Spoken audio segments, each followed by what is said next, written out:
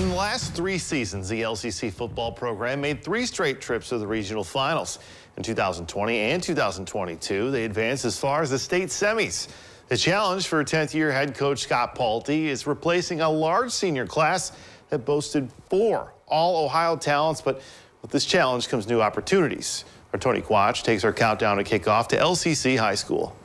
Countdown to Kickoff is brought to you by Metzger Financial Services. We were very fortunate. We had a large senior group last year, a tremendous group of leaders, and we've got a lot of guys to replace. We're a very young football team. We only have 3 seniors on our roster.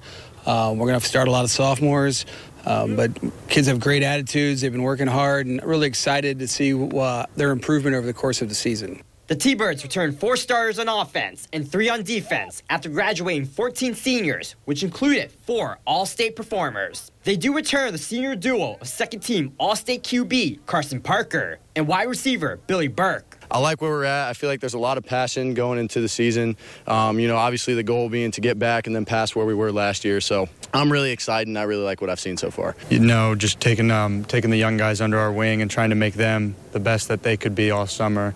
And now finally it's time for them to show what we've tried to make them to be. LCC has reached the regional finals 3 times in the last 3 years, and they've also advanced the state twice in that span. Most recently in 2022, when they fell to eventual state champion New Bremen, and that served as a motivation for this year's LCC team. Watching us get to play in big games each week in November and make the state semifinals, and our young guys want to experience that same thing. They want to be on the field, experience it, not the sidelines. So I think that's good motivation. The winning hopefully continues to breed more winning.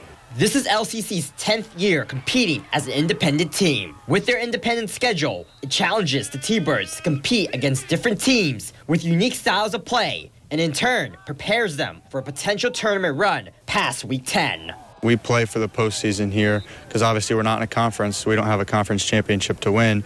So if we can just get better weeks 1 through 10 when Week 11 comes around and when we're in the playoffs, we're hopefully the best we can be. With us having probably, once again, the toughest schedule in Division 7, it's a really good builder for the playoffs. So that way when we get into the playoffs, we're very well prepared for that kind of football, that intense playoff football. We all love a good old-fashioned rivalry match, right? Well, LCC opens up their season against 2 Allen County foes. In Week 1, they take on the Shawnee Indians. And then in Week 2, they battle the St. John's Blue Jays in the latest edition of the Holy War.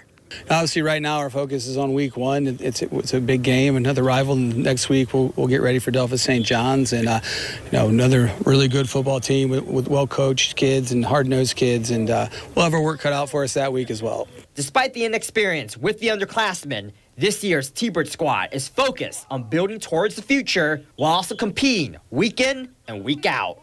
Having a lot of underclass, you just hope to watch them grow throughout the year, that they're not making the same mistake Week 1, they're not making that same mistake week 7 and 8. So we're just hoping to see some continued development from our young guys, and with some of the veterans we have back, we can do that. We think by the end of the year we have a pretty nice football team. In Lima, Tony Quach, your News Now Sports.